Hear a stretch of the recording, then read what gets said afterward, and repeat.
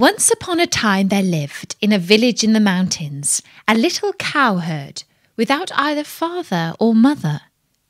His real name was Michael, but he was always called the Stargazer because when he drove his cows over the fields, he went along with his head in the air, gaping at the sky. As he had white skin, blue eyes and hair that curled all over his head, the village girls used to cry after him, "Well, Stargazer, what are you doing?" And Michael would answer, "Oh, nothing," and go on his way without even turning to look at them. The fact was, he thought them very ugly, with their sunburnt necks, their great red hands, their coarse petticoats, and their wooden shoes. He had heard that somewhere in the world there were girls whose necks were white and whose hands were small, who were always dressed in the finest silks and laces, and were called princesses. At night, he and his friends sat around the fire, looking into the flames and imagining their future lives. His friends had very ordinary fancies, but he dreamed that one day he would marry a princess. One morning, about the middle of August, just at midday when the sun was hottest, Michael ate his dinner of a piece of dry bread and went to sleep under an oak tree.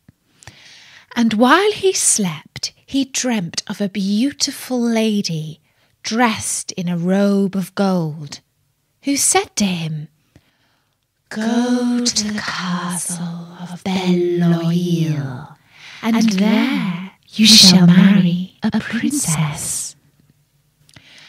That evening, the little cowboy, who had been thinking a great deal about the advice of the lady in the golden dress, told his dream to the farm people. But as was natural, they only laughed at the Stargazer. The next day, at the same hour, he went to sleep again under the same tree.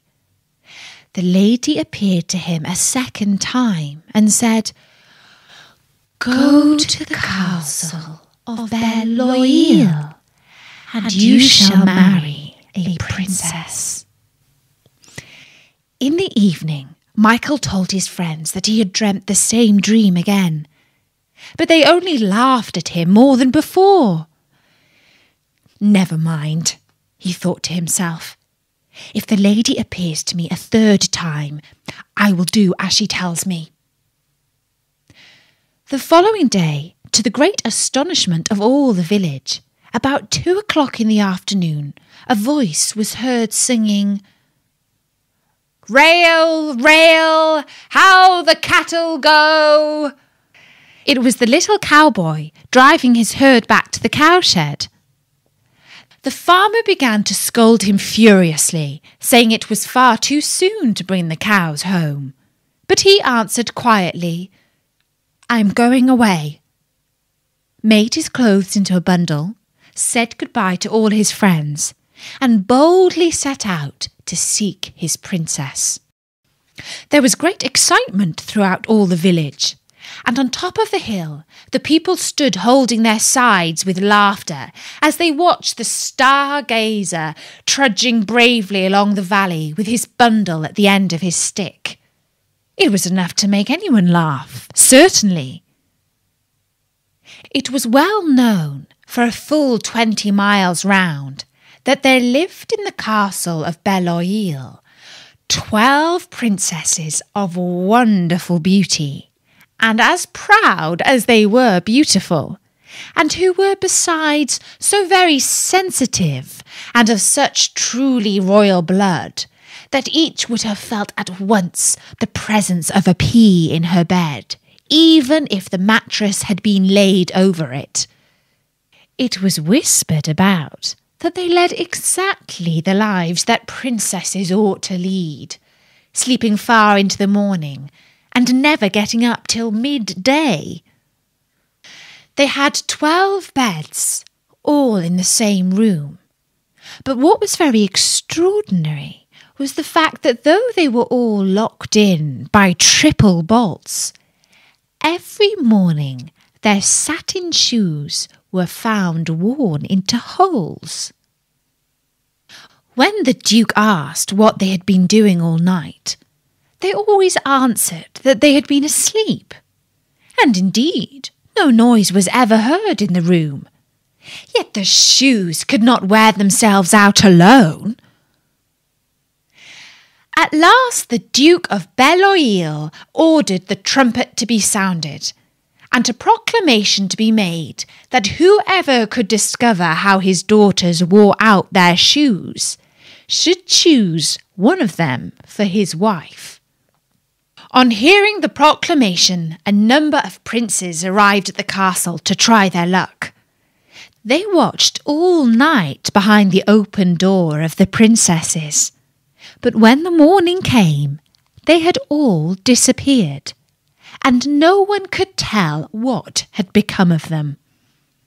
When he reached the castle at last, Michael went straight to the gardener and asked him for a job in the garden.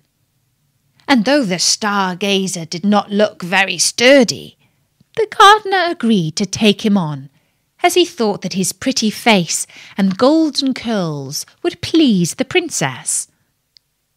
The gardener told Michael that when the princesses got up, he was to present each one with a bouquet, and Michael thought that if he had nothing more unpleasant to do than that, he should get on very well. And so he placed himself behind the door of the princess's room, with the 12 bouquets in a basket. When they arose, he gave one to each of the sisters. And so he placed himself behind the door of the princess's room, with the 12 bouquets in a basket. When they arose, he gave one to each of the sisters. The princesses took the flowers without even deigning to look at the lad, except Lena, the youngest, who fixed her large black eyes as soft as velvet on him, and exclaimed, "Ah, how pretty he is, our new flower boy!" The rest all burst out laughing, and the eldest pointed out that a princess ought never to lower herself by looking at a garden boy. Now the beautiful eyes of the Princess Lena inspired Michael with a passionate longing to try his fate and see if he could discover the secret of satin shoes that were worn out every night. This was his only chance to win her hand in marriage. However, he did not dare to come forward, being afraid that he should only be jeered at or even turned away from the castle on account of his impudence. And so he loved the Princess Lena and her dark eyes without saying a word to anybody. Then the stargazer had another dream. The lady in the golden dress appeared to him once more, holding in one hand 2 young trees, a cherry laurel and a rose laurel, and in the other hand a little golden rake, a little golden bucket, and a silken towel. She spoke to him as follows. "Plant these 2 laurels in 2 large pots. Rake them over with the rake. Water them with the bucket, and wipe them with the towel. When they have grown as tall as a girl of 15, say to each of them, 'My beautiful laurel, with the golden rake, I have raked you. With the golden bucket, I have watered you. With the silk towel, I have wiped you. Then after that, ask anything you choose, and the laurels will give it to you." Michael thanked the lady in the golden dress, and when he woke, he found the 2 laurel bushes beside him. So he carefully obeyed the orders he had been given by the lady. The trees grew very fast, and when they were as tall as a girl of 15, he said to the cherry laurel, "My lovely cherry laurel, with the golden rake I have raked thee. With the golden bucket I have watered thee. With the silk towel I have wiped thee. Teach me how to become invisible." Then there instantly appeared on the laurel a pretty white flower, which Michael gathered and stuck into his buttonhole. As soon as he had done so, he saw his hands and arms disappear, and then his entire body, and soon he was completely invisible. That evening, when the princesses went upstairs to bed, he followed them barefoot, so that he might make no noise, and hid himself under one of the 12 beds, so as not to take up too much room. The princesses began at once to open their wardrobes and boxes.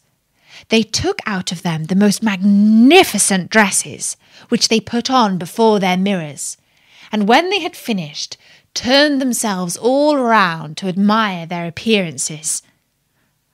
Michael could see nothing from his hiding place, but he could hear everything, and he listened to the princesses laughing and jumping with pleasure. At last the eldest said, "Be quick, my sisters, our partners will be impatient." At the end of an hour, when the stargazer heard no more noises, he peeped out and saw the 12 sisters in splendid garments, with their satin shoes on their feet, and in their hands the bouquets he had brought them. "Are you ready?" asked the eldest. "Yes," replied the other 11 in chorus, and they took their places one by one behind her. Then the eldest princess clapped her hands 3 times, and a trap door opened. All the princesses disappeared down a secret staircase, and Michael hastily followed them. As he was following on the steps of the Princess Lena, he carelessly trod on her dress. "There's somebody behind me," cried the princess. "They are holding my dress." "You foolish thing," said her eldest sister. "You are always afraid of something. It is only a nail which caught you." They went down, down, down, till at last they came to a passage with a door at one end, which was only fastened with a latch.